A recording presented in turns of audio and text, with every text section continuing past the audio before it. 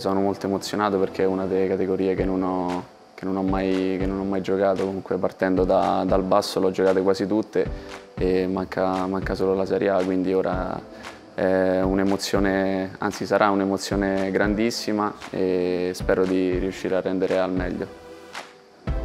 Ci portiamo questa emozione ancora dentro, quella della promozione, però sappiamo già e stiamo già lavorando con mister Albini e sarà un anno veramente difficile.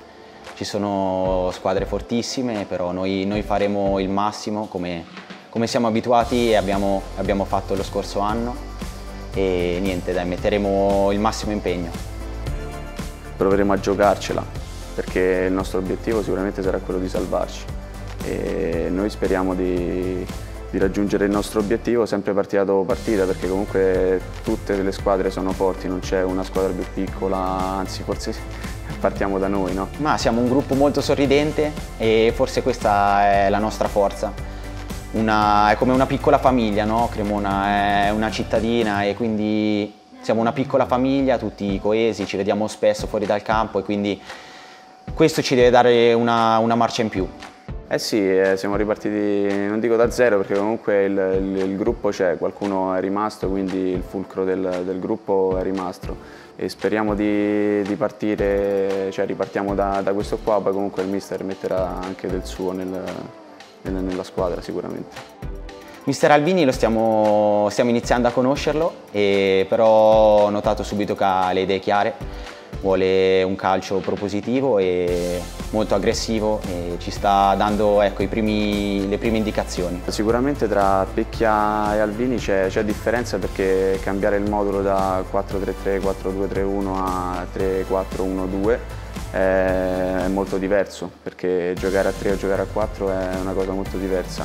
Però anche il mister lo vedo molto determinato e pronto a raggiungere gli obiettivi.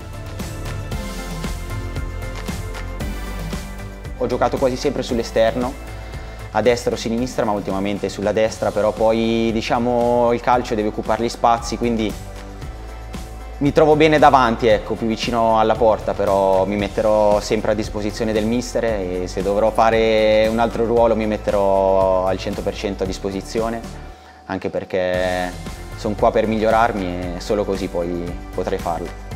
La difesa a 3, giocando come quinto a centrocampo, quarto a centrocampo, mi trovo meglio perché è il mio ruolo naturale e posso spingere molto di più.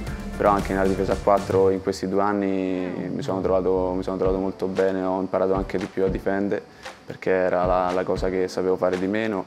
E sono un giocatore che spinge tanto, che va tante volte sul fondo e crossa e cerca di chiudere l'azione. Sì, ho fatto il debutto a Cagliari con Sarri e poi la seconda da titolare contro la Roma. Sicuramente la Juve è una maglia importantissima, passano e sono passati grandi campioni e ne arriveranno sempre di altri, però poi devi anche godertelo quel momento, no? Sei lì, vedi Ronaldo, vedi Dybala e dici cavolo, sono qua anch'io, devi per forza essere sul pezzo e farti trovare pronto. Ho iniziato così dal basso per divertirmi, dall'eccellenza. Poi anno dopo anno sono riuscito ad arrivare dai professionisti col Lecce, però poi sono risceso in D col Cesena, quindi ormai non mi aspettavo più niente. E arrivato invece in B con la Cremonese forse ci ho creduto ancora di più questi 2 anni.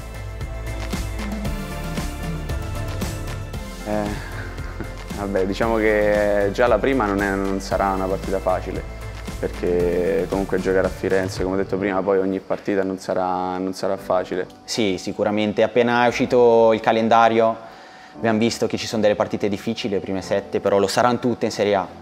Però sicuramente il Franchi è uno stadio storico e la Fiorentina anche, sono passati tanti campioni, però noi andremo là a fare la nostra partita. Sono tante le squadre con cui vorrei giocare, dal Milan, dall'Inter, alla Roma, la Lazio, la Juve, il Napoli, cioè praticamente tutte queste squadre saranno un'emozione grande per me, qualcuna un po' di più perché io essendo romano comunque sentirò sicuramente di più le partite con Roma e Lazio.